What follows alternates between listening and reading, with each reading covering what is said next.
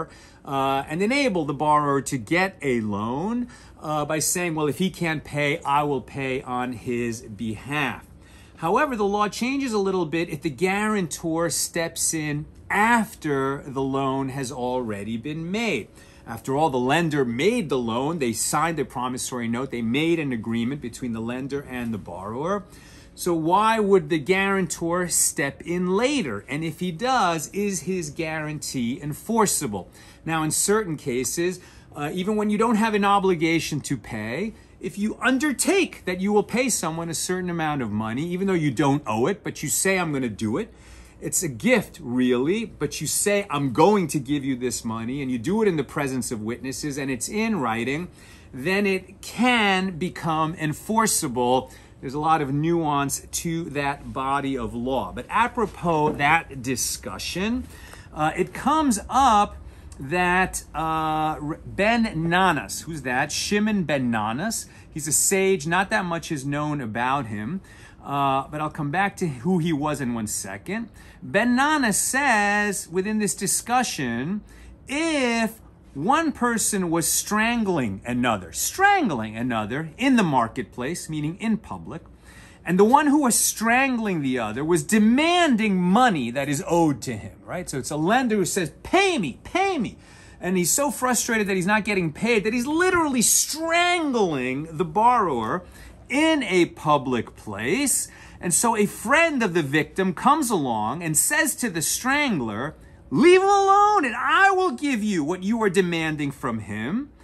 So in that case, the friend of the victim, has he made an enforceable promise to pay what the borrower owes the lender? When he really just came along in a very emotional state and said, okay, listen, leave him alone, stop strangling him. I'll pay what you owe. And then later, the lender says, okay, now I don't have to go to the borrower for money. I'm going to you, the friend, the guarantor who said in public that you'll pay his loan. So now has this friend who came along and say, I'll pay on behalf of the borrower, has he made an enforceable promise?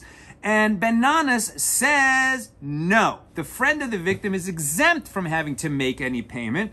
Why? And this is because the creditor who originally lent the money to the borrower did not lend that money based on his trust in the friend of the victim, as the friend promised to repay the loan only after the money had been loaned. And the same should apply in the case of the guarantor who comes after the contracts were already signed. Right, so if you're trying to get a guarantee from a third party on a loan between a lender and a borrower, you're going to have to really be careful to document that guarantee in a way that's going to be enforceable, or it might not be enforceable. Like I said, there's a lot of nuance to this body of law. And especially modern times, if you're creating a guarantee, you should have a lawyer. And if it's going to be in a religious context, make sure that you consult with a rabbi about it.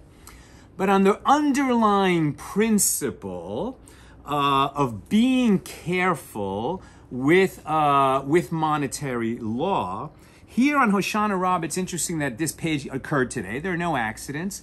And listen to this teaching about the sage making this statement, Ben Nanas. Rabbi Shimon ben Nanas was a contemporary of Rabbi Akiva and Rabbi Yishmael. We do not have information about the events of his life. We know only that his teachings and disputes with his contemporaries are found mainly in the Mishnah.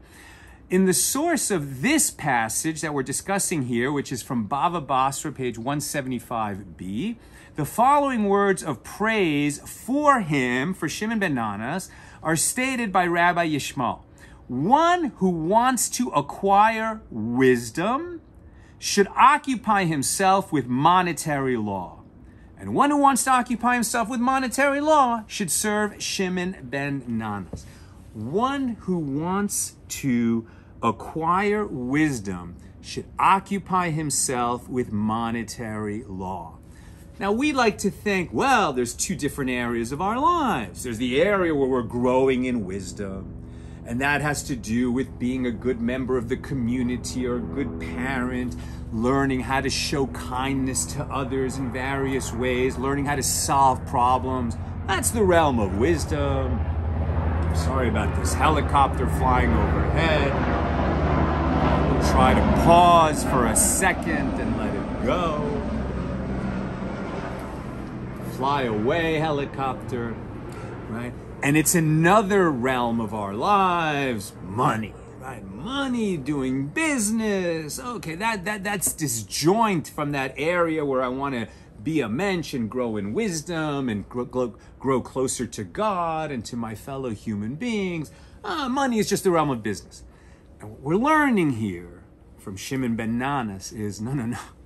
The realm of money is absolutely part and parcel of our lives. And in fact, it's that area where it is sometimes most challenging and most important to be a mensch, to do the right thing, to fear God and honor the tradition and honor the teachings of your parents, and tie your money to your faith. And this isn't some kind of an appeal to give to some particular cause or other. Just the opposite. This is an idea that when you're making your accounts and when you're figuring out, well, I need to tithe, I need to give my 10% to charity. Have I been careful in accounting for all of my income and making sure that I don't round off in my favor? I just did this today. I realized, you know what? We received a return of some money that we had invested some weeks ago, and it was like a return of principal. But then I thought, wait a minute. Along with that principal came some income, and I wasn't careful to make sure that that part of the return that was income, that I had moved 10% over to our charity account so that I could distribute it to our charitable causes. And so it was a good day, Hoshana Rabba, to be careful, to be meticulous, to go back. No, I didn't transfer it. Now let me make sure that I've transferred it. And that is one of the ways to grow in wisdom, right? So you should always be thinking, I gotta be the mensch. I gotta act like an honorable person. When it comes to these accounts that come in and out, and I'm busy and I'm in a hurry, but I gotta make sure that I am allotting what is for charity to charity. And that's a good thought to have today on Hoshana Rabba, and a good lesson from Shimon ben Nanas. May you be blessed with a good kvittel, with a good decree from heaven for this holiday season. And as we enter the new year, may you be blessed with love, with forgiveness, with all good things and blessings from the one above. And may you transmit such blessings to your loved ones and the people you care about in your life. Chag Sameach.